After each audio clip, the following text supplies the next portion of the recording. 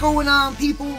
It's the Xbox 448, and today, guys, we finally have the new games that are going into Game Pass for the month of August unveiled today via Larry Herd on Twitter. And I gotta say, it's a really I like this list of games that are going to Game Pass. For people who don't know, Game Pass is a subscription service. You pay $10 a month. You have unlimited access to over 100 games. And with that being said, Xbox has said they're going to add in, new games on a monthly basis. They will also take away games as they see fit as well. I'm not sure if they took any games away this time, but I do see that they put in 7 new games. So let's get into what games they are putting in, which are actually available right now today. It is the first of the month, so you can go ahead and download these games if you have Game Pass and try them out. Now, first one on the list, I'm going to hit with the one that I find the most interesting, which is the newest Hitman. Hitman Season 1, and it's an episodic. I believe you get the entire first season on Game Pass, and I am interested in this. I am a Hitman fan. I want to see the new Hitman in terms of where they're going with the contracts and stuff like that. I didn't get the game, I didn't buy any episodes or anything like that, and now I'll be able to play it in Game Pass because of this subscription service. So I'm really excited about that. But let's go. Next on the list is an Xbox One launch game, Rise: Son of Rome. Now, I know a lot of people out there have played Rise: Son of Rome. For people who are new to the Xbox One, if you have, you're paying the $10 a month for Game Pass, or if you got a code for like a free month, I highly suggest playing this game. It does, in my opinion, it's one of the better looking games this generation, which is saying a lot because it is a launch title for the Xbox One. So this game came out in 2013, and in my opinion, to this day, it still looks incredible. So definitely check out that game if you haven't checked it out yet.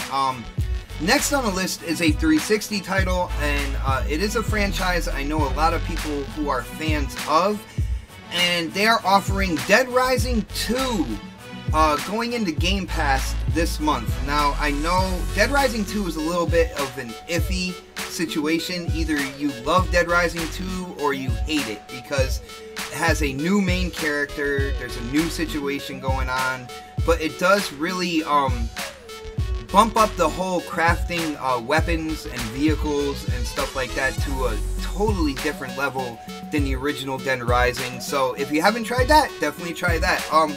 Another title, The Escapist. Now, for people who don't know, The Escapist, it's an 8-bit kind of like Prison Break game. You have to go in and you have to form allies, get tools to escape prison. But this is the Walking Dead edition. So basically, you are escaping situations in which you are surrounded by zombies and stuff like that. So for people who are fans of The Walking Dead, this is a great title to jump into and try out.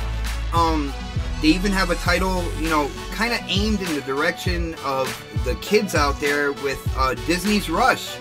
Disney's Rush is on Game Pass. I don't have a lot to say about that game. I'm not really into Disney games, so, I can either take it or leave it, but it's there. It's in Game Pass. You can download it and play it today. A couple smaller titles, a couple more like indie titles, is a game called Ruiner, which I definitely have an interest in trying. I have a couple friends who have said this game is good. I'm not really sure exactly what it is about, but it is in Game Pass. I do have that subscription service, so I will be downloading and trying that game out. And the last game is a game called Dandara, and I saved it for last because I have no idea what it is. But all in all, 7 new games going into Game Pass this month. You can download them today if you have the subscription service. And if you follow my channel, you know I am a big fan of Game Pass. I think it's something very innovative when it comes to console gaming, a subscription service where, you have over 100 games that you can download and play. Only $10 a month. And not only that, it's a great value because when these Xbox One exclusives come out, like in October, it's Forza Horizon 4, on the worldwide release date, you can actually download and play that game through Game Pass right off the bat. So you don't have to even buy the new exclusive games. You can have this subscription service and download the new exclusives, what they call day and date. So to me, it's a huge value. I like what I'm seeing here when it comes to August and the new games they're putting into Game Pass, and I am looking forward to Hitman and Ruiner. I beat Rise Son of Rome, but maybe I'll go back in and do the multiplayer, the Gladiator Arena type multiplayer. But Dead Rising 2, Escapist: The Walking Dead, Disney's Rush, Dandara, and Ruiner. Ruiner is something I really wanna check out and see exactly what type of game that is. But as usual, guys, hit up the comment section. Let me know what you think about these games going into Game Pass. Let me know if you do have Game Pass in yourself and if you enjoy it, or if you skipped out on it. Let me know why. Let me know why you think this service for $10 a month might not be your cup of tea. But as usual, guys, if you like the topics, you like the gameplay, definitely hit that thumbs up button for me on this video. And if you haven't subscribed yet, definitely subscribe.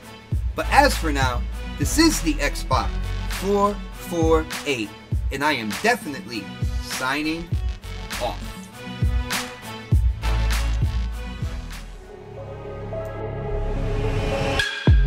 Trying to get demons up out of me. Turn to a beast, eat your arteries. Deceasing opponents so properly. Unleashing the dark side, what got to me. We come to take this shit over.